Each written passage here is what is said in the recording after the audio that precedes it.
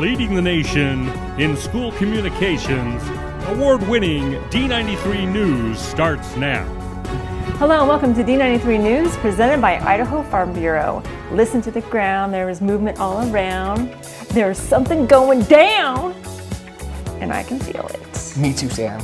Me too. I think the whole district has night fever right now. We'll have more from the undefeated Hillcrest football team and their quest for another state championship a little later in our show, but let's talk about our amazing child nutrition team.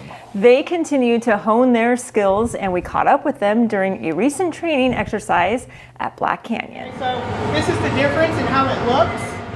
Our child nutrition team takes pride in what they do. A lot of our team has been here for 15 plus years.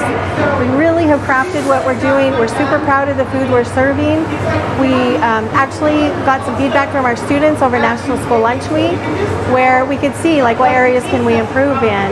But really the bottom line is our staff is here because they love what they do. We want to feed kids, but we want to give them the best we can. And this team is taking full advantage of the D93 collaboration calendar to really hone their skills. So on our Mondays, when the elementary kids aren't here, we're doing workshops to bring better, different, new, improved culinary skills to our staff.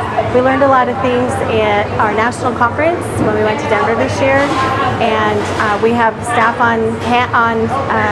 we have employees on our staff that have the skills to teach us. And so you'll see there's kitchen managers, we have chef, we have everybody. We just want to improve and do the best quality food we can. With in-house experts sharing their expertise, there are winners all around. Who are the real winners in all of this? Our kids.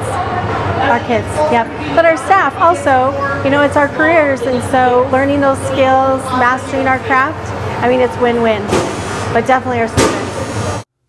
Amazing stuff from our child nutrition team, as always. Yeah, I love that they're doing that. Let's talk about our Rusty Taco road trip this week with the undefeated Hillcrest Knights. It will be a battle of the Knights as Hillcrest and Bishop Kelly meet up in the state championship game again. Now, these two teams met up in 2018 with Hillcrest breaking its own state scoring record en route to a 55-21 victory. There are some similarities between 2018 and 2023. What are those? Yeah, so Hillcrest had 5 wins in 2017 before exploding to 12 wins in 2018. Well, last year the Knights had 5 wins before picking up their 12th win this season by beating Skyline for the second time this season. Here's another similarity. Hillcrest had to go to Boise for the state championship in 2018, despite being the top seed, and that's the case again this year. The state rotates the host sites around to give teams from other parts of the state a chance to play close to home.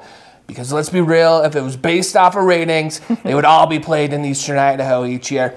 We'll get you ready for kickoff with the Idaho Farm Bureau pregame show. Watch for that Friday night from Albertson Stadium at Boise State University. It's going to be so exciting on the blue turf. It's going to be metal. And now time for our ERMAC Health Minute, presented by Eastern Idaho Regional Medical Center.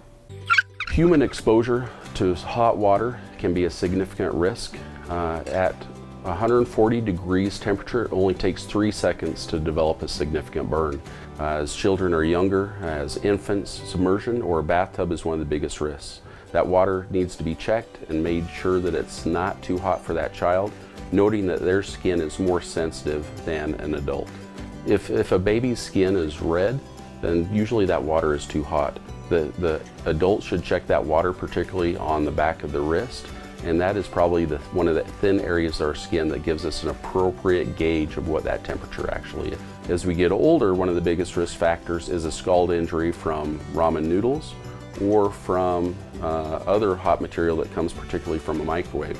As that child pulls that material out of the microwave, they look at it and it spills on their skin, and that is the #1 scald injury with pediatric patients.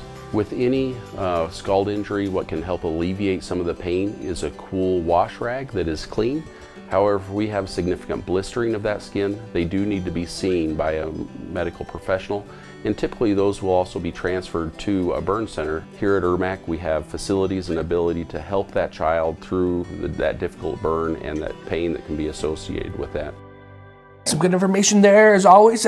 Next week, Thanksgiving week, no school. No school. Yeah. And we're excited for a break, I think. Yeah, It's been recharge kind of the batteries. Yeah. That is so important with mental health and everybody. They just need to have a break from the humdrum of everyday stuff. And so it's nice. And then just to get together with family and, of course, have good food.